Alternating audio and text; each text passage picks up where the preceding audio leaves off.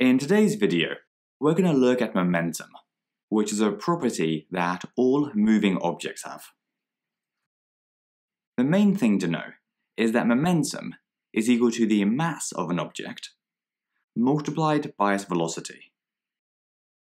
So if we saw a 4,500 kilo dinosaur charging at 12 meters per second, then its momentum would be 4,500 times 12, so 54,000 kilogram meters per second.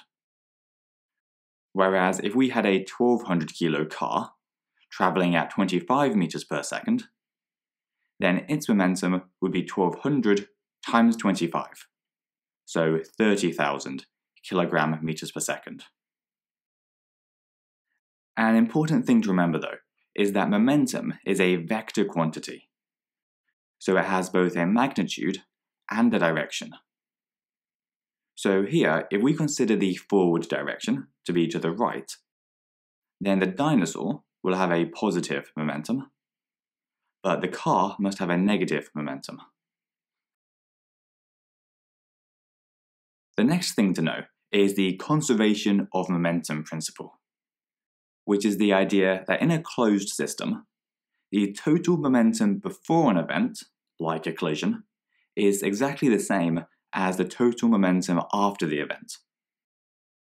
To see how this works, let's imagine our dinosaur and our car as two particles, which are traveling towards each other and are going to collide, after which they'll both continue moving together at the same speed. How would we find their velocity after the collision? Well, the first thing we need to do is find their total momentum before the collision, which we can do by adding together the dinosaur's and the car's momentums. So 54,000 plus negative 30,000, which gives us positive 24,000 kilograms meters per second. Then, because of our conservation of momentum principle, we know that once they've collided, their total momentum must still be positive 24,000. And remember that in this scenario, a positive number means that it's going to the right. So after our particles collide together, they'll both get carried to the right, because the purple one had more momentum. And because they're both moving together, we can now treat them as a single large particle. So to work out their shared velocity, all we have to do is rearrange our momentum equation to show that velocity equals momentum divided by mass, and then plug in the values for this combined particle.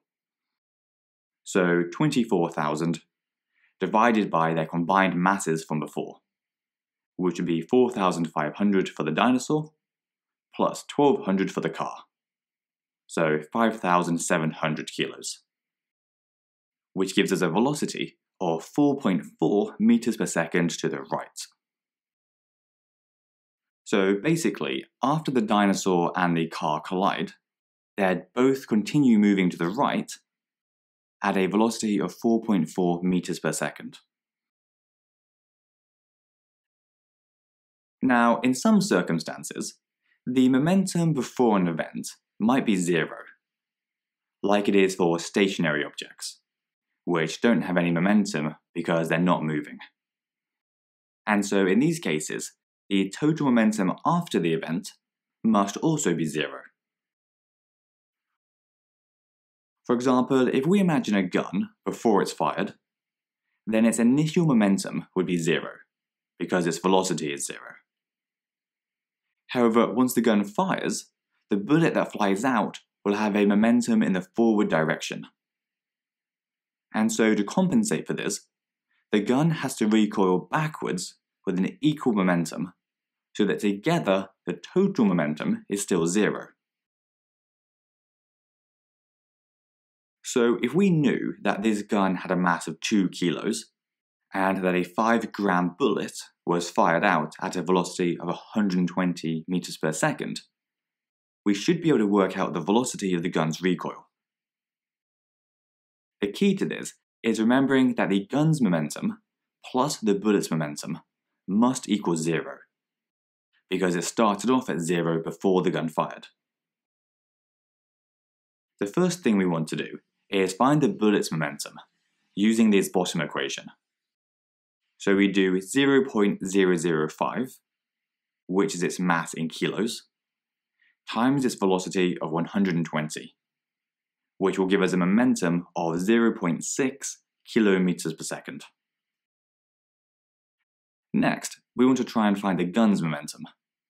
So again, we just do the mass of 2 times the velocity. But because we don't know what the velocity is yet, we can just write v for velocity. So the momentum will be 2v, where 2 is the mass in kilos, and v stands for the gun's velocity, which we're about to find out. Finally, we can use these momentum values for the gun and the bullet to rewrite our equation as 2v plus 0.6 equals 0. And then we can just rearrange this equation to find out the missing value of v. So first, we subtract 0.6 from both sides, giving us 2v equals negative 0.6, and then we divide both sides by 2, leaving us with v equals negative 0.3 meters per second, which is the gun's recoil velocity. And remember, the fact that it's negative means that it's effectively going backwards. Or in other words, it's going in the opposite direction to the bullet.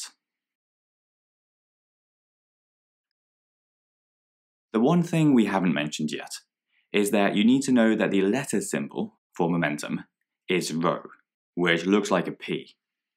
So the momentum equation can also be written as P equals mv.